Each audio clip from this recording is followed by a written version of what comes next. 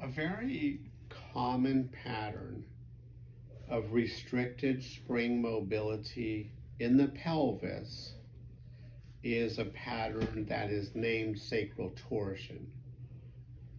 In the traditional model, a sacral torsion is defined as a sacrum that, as an arbitrary example, bent forward, rotated left, and side bent left. And that motion happens on an oblique axis, okay? There is research that shows that the sacrum can move that way, but only very small amount, less than 2 degrees rotation, less than 2 degrees of glide in each SI joint. So it begs the question of, can clinicians discern that? What I have found is that a torsion will increase when the person is flexed. So if they're sitting, it might not be visible, but as they bend forward, that pattern manifests. Sometimes you'll still see that pattern in prone, but basically I make it very simple. We draw a line up and down the spine, down to the coccyx. We draw a horizontal through the PSISs, and that divides the sacrum into 2 upper and 2 lower quadrants. People say, well, it's hard to palpate accurately. I'm like, wait a minute, wait. In sitting, the midline is the tailbone. If you can feel the tailbone come on both sides and an inch apart or 2 inches apart, come up 1 inch, you're on the lower quadrant of the sacrum. The most common pattern of a torsion happens in the lower quadrant. So what you do is you palpate on both sides and you have them bend forward. And a typical pattern would be the left lower quadrant sticks posteriorly. And then you can try and thrust it forward on the right, and you do the same thing on the left, and you'll find it to be stuck, okay? Now, within a torsion is a side bent. It can side bend left or right, depending on the type of torsion. However, it's not necessary to identify the side bending, because if one quadrant of the sacrum is stuck, you know that's a torsion. And when you restore that rotational component, the side bending corrects as well. So I have a much simpler model of nomenclature. We could use traditional nomenclature and state that this patient has a left rotation on a left oblique axis. Confuses me every time I hear that kind of terminology. In contrast, the Hesch definition would be left lower sacral quadrant is prominent and stuck. That's all you need to know. Okay? That tells you what's stuck, where it's stuck, and implies what it needs to restore movement. Okay? So these people come to me, incredibly, like 60% of my clients come with this pattern. And they have had lots of chiropractic adjustments, lots of physical therapy, muscle energy, trying to align their pelvis, which is a very limited approach because it doesn't evaluate micro movement in the pelvis. And I correct it in about 2 minutes. And it stays corrected. I also teach them a very simple self-treatment. So if that pattern were to come again, then they would, capture it early and treat it successfully. They're not dependent on coming back to see me. And they feel like their bodies, they know that they sit crooked, they feel crooked, they're kind of focused on it because nothing that they do has helped that. And it correlates with nociception and pain, and reducing that peripheral nociception does reduce pain. Of course, pain is complex. We all know that. We all know that it's neurological. It's influenced by psychosocial status situations. But when you can reduce the main input of nociception, you can make the person feel a lot better, and also kinesthetic, feel like they're back, that their body is normal once again, okay? Let me look through my notes and see where I am.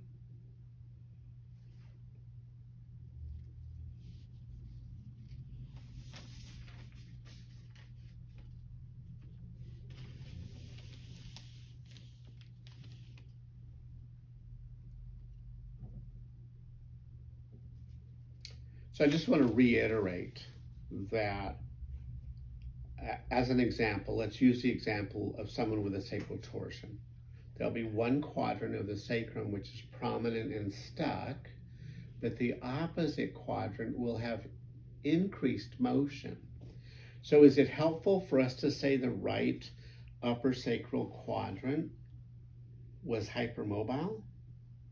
And the answer is no, because there's a direction in which motion is blocked, and it's much easier as clinicians, it's much easier for us to restore movement where it is blocked than it is to constrain excessive movements. The good news is, if you have a symptomatic direction of increased mobility, oftentimes the opposite movement is restricted. And when we restore mobility, the side that moved too much now is brought back towards the mean. It's now stable with normal mobility, okay? Lots of people believing their pelvises are hypermobile because they're being told that their pelvis is crooked when they stand, and so they need treatment. I'll give you an example. I had an occupational therapist who was in tears because she was so focused on her pelvic asymmetry, and she had been to 10 different therapists who had told her the same thing, 10 different professions. They all said, oh, well, your pelvis is crooked because your SI joint is out of place, yada, yada, and you need to do these corrections forever and ever and ever, right? Never worked. Well, my model of evaluation of the pelvis includes acknowledging that 30% of people have asymmetrical development of their pelvis. And they may be unaware of their asymmetry until a therapist points that out to them, and it becomes nocivic. And then they focus on, oh, my pelvis is off, my pelvis is off. It has nothing to do with the sacroiliac joint. If your pelvis is uneven in standing, we cannot know if that's caused by the SI joint, and I submit that most of the time it is not. It's a false belief system. Doesn't it stand to reason that the body is going to seek the most efficient pathway of movement? If I'm standing and you're palpating my PSISs, first of all, the intertestary reliability of palpating those landmarks is not good, okay? There are at least 4 different shapes of PSISs in the Chinese population per a very recent study.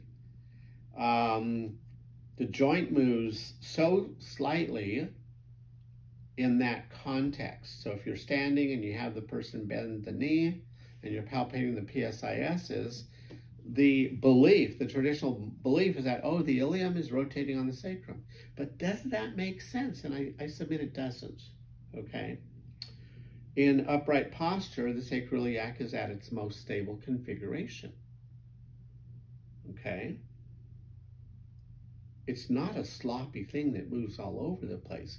It's a remarkably stable joint, and only in rare exceptions is it hypermobile or unstable, okay? If you're palpating my PSISs and I lift up my right thigh, let's imagine I went perfectly to 90 degrees. And then you have me do the same thing with my left thigh. Let's suppose that because of muscle imbalances or asymmetries, that my left hip only flexes to 85 degrees. Is that an accurate test? I submit no, it isn't. I could have 2 different hip joints, developmental asymmetry. I could have asymmetry in the knee joint, in the ankle, in the subtalar joint. You can lose most in the ankle and it doesn't necessarily cause pain. Same thing in the subtalar joint. And there are so many joints that move on the weight-bearing side when I flex one hip. Any asymmetrical movement of the pelvis I will assume that that's happening on the weight-bearing femoral head. And I think that we need to be more scientific about the tests that we adopt. Sturluson did a study on that very test and found that actual motion in the SI joint is less than a degree of rotation, less than a millimeter of glide. And we're palpating the PSIS, which is rather close to the joint. And it needs to be questioned. I find the spring tests give me much more reliable information about mobility than the traditional tests, okay? Same thing with, there's a test where you lay on your back and you sit up and they say, oh, well, if one leg becomes longer, then that means the ilium rotated on the sacrum and got stuck. And that's a false belief. It hasn't been validated. And there are so many things that can influence the purported leg length. Tightness in my quadratus lumborum on one side would make me sit asymmetrically. That doesn't mean the sacroiliac joint is being implicated. So we need to be really careful. And unfortunately, now a diagnosis of sacroiliac joint dysfunction is a nocebic terminology, because the patients go home, they jump on Google, they read all about sacroiliac joint dysfunction, okay? And the marketing, patient peer-to-peer marketing is incredible. And people glom onto that diagnosis and they believe they're unstable. They believe they need very expensive injections. I think the first round of prolotherapy is about $5,000.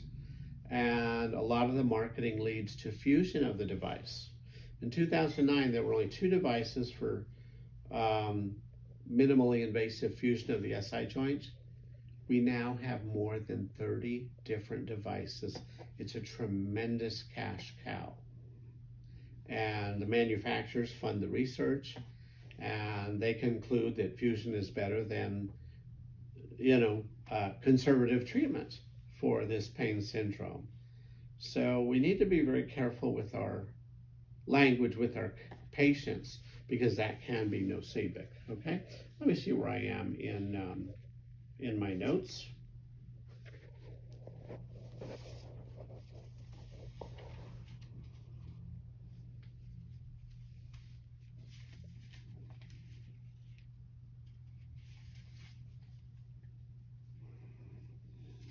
So when I treat my patients on day 1, I do a whole body screen, and I treat micromotion deficits, blocked motion in the body with a manual technique.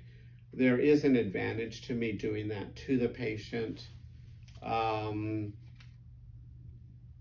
The alternative is the patient may just say, well, he didn't do anything to me. He didn't put his hands on me.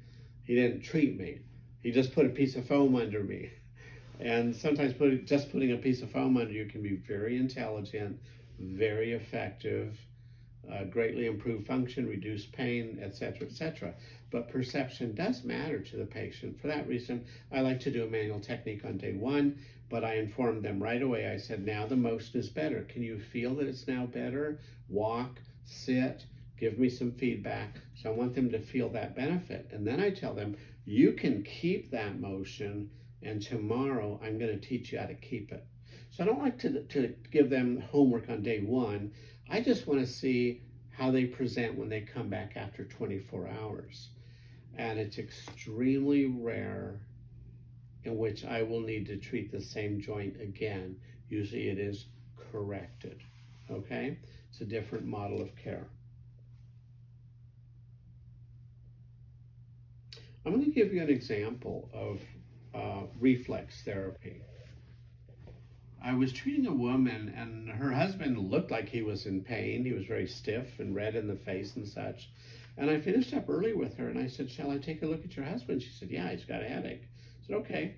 So I looked at his body, head to toe, and I found restricted mobility in his ankles and subtalar joints, and his hip rotators were very, very tight, okay? His upper cervical musculature was like steel. And when muscle is incredibly tight, I know that that's a protective response and that it's being driven reflexively. Well, there are reflexes that connect your ankle, subtalar joint, and hip with the upper cervical. And when you lose motion in those joints, you also lose motion in the upper cervical joints, particularly the atlantoaxial joint. So I treated this guy and I restored mobility to his ankles, subtalar joint, and hips. And then I went to his neck and the muscles were of normal tone. They released. So he then got up and walked, and he sat down in the chair. He says, I always hurt when I sit. And he had no headache. A week later, he sent me an email. He said, no headache. So I treated a cervicogenic headache without treating the neck. I treated ankles, subtalar joint, and hips, and reflexively it released hypertonic suboccipital musculature. So I blame the writing reflex. In the example of a sacral torsion, the body compensates at about T3-4, including the ribs, and those will be hypomobile. But when you restore mobility translating through the sacrum, then that compensatory pattern goes away. Okay? All right. So in addition to discovering over 16 patterns of mobility impairment in the pelvis, I've also discovered patterns throughout the body. I have at least a minimum of 4 individuals who are certified in manual therapy in different disciplines, and yet they really like my approach, and they state that it's more gentle and that it's more effective, okay?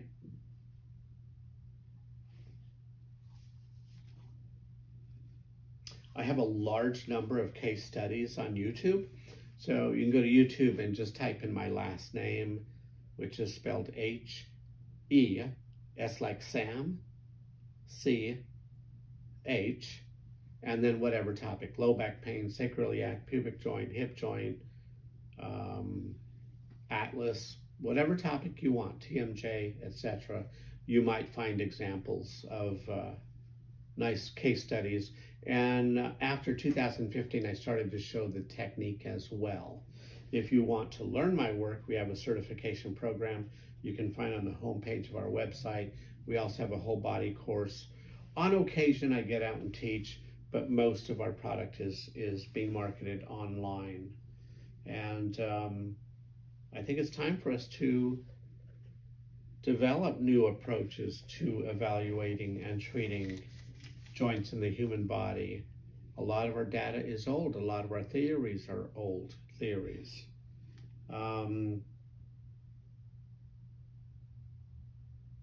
There's also a lot of information on my website, which is heschinstitute.com.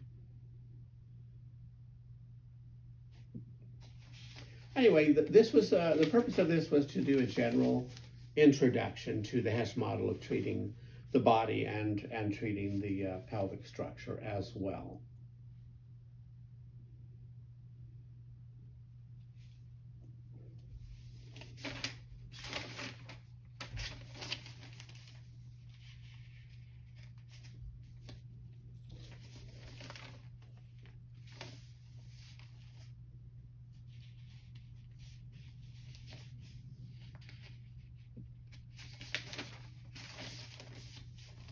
I think we'll stop here. Thank you very much.